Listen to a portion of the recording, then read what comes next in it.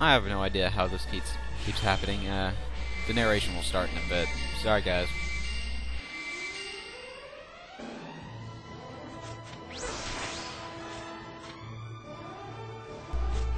Hello, I am Vice Elric, and that last take was a bit too quiet. I couldn't tell you why it was quiet. Maybe it's because it's morning and I haven't really woken up, or maybe I just suck. I don't know. Viewers, you decide.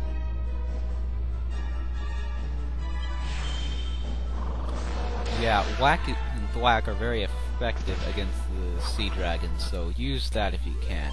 If you can't, then stick primarily with spells and abilities like Windsickle, where it hits every time. With the hero, if you're not keen on using any of his spells, use Falcon Slash because it hits twice and it gives you 2 chances to hit him.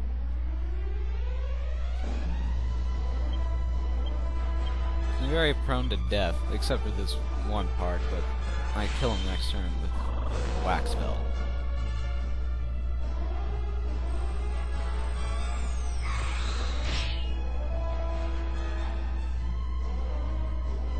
Let's see.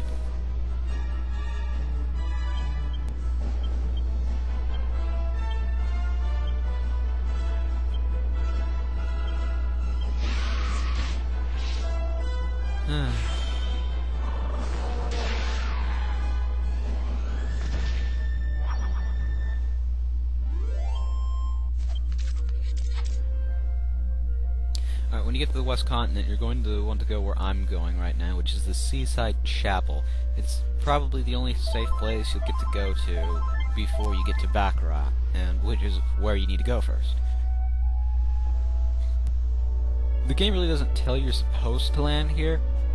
However, the first time that I played through this game, I ended up there, and I thought, huh, this must be where I'm supposed to be. But I was constantly nervous that maybe I didn't go where I was supposed to. But this is definitely where you are supposed to go to. I mean, it's not like Final Fantasy VIII, which gives you no direction of where you're supposed to go. Gamers spend 2 hours getting magic from monsters I can kill in 2 fucking seconds. I don't really have much love for Final Fantasy VIII, if you couldn't tell. I have the game and I'll play it, sure. It's just that it's so fucking tedious and the story is... God, it's so convoluted.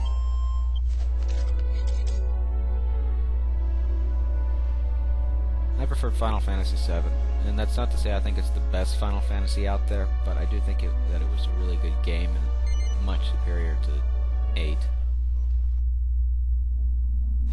Aside from the graphics, but, you know, it's Final Fantasy VII.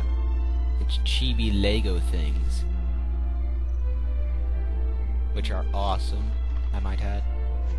Oh, this part's only 5 minutes long. Okay. I feel like 2 minutes left. Alright, if you have the magic key, go back there and open that chest. That chest has... a tough guy tattoo, which increases attack, I think. Yes, that is a... floating sun.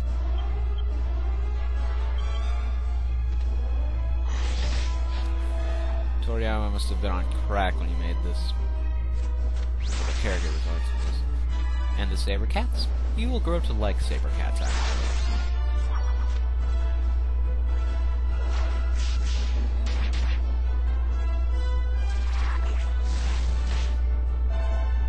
Yeah, he just suck up that sperm and spit it out at you. That's disgusting. Let's see. Why am I pausing? I unlock it, and I get a tough guy tattoo. I'm going to save that for later. What am I gonna save it on? I think I'm gonna save it on for the Triangle of Tension. I think that's one of the ingredients. I don't know. And that spot is my computer screen is getting annoying. There we go. I hadn't moved it in like a week. Alright, stuff in here. The red NPC-ish person will tell you how far you need to advance a certain skill to get to the next level. Pretty useful.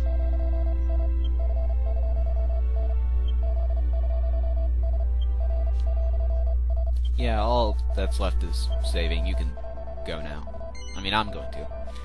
I'm Vice Elric, and I'll see you next time. Take care.